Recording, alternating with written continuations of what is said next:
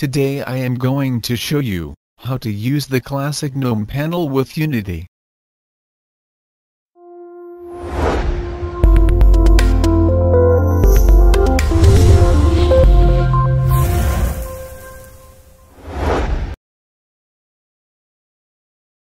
With this neat little trick, we will be replacing Unity's top panel with the classic Gnome2 panel.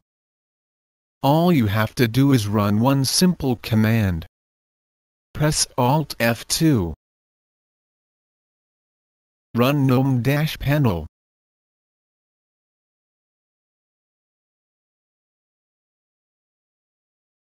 As you see, the top panel was replaced with the classic Gnome2 panel we all are familiar with.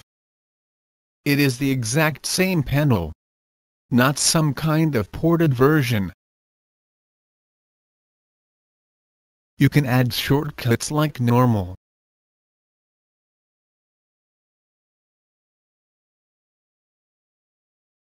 You might have noticed, the panel was also added to the bottom.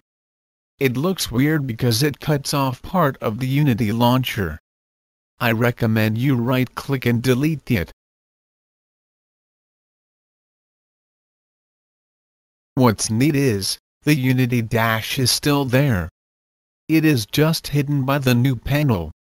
If you press the super key, the Unity dash will open.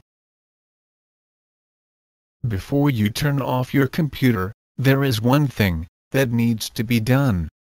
You need to add the GNOME panel to the Startup Programs. Open Startup Applications.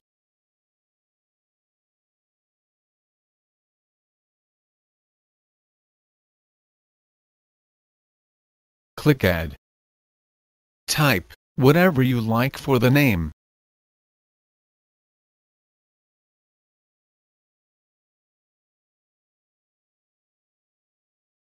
For the command, type gnome-panel, which we ran earlier. Click Add. Now the classic GNOME panel will start when the computer is restarted. Thanks for watching.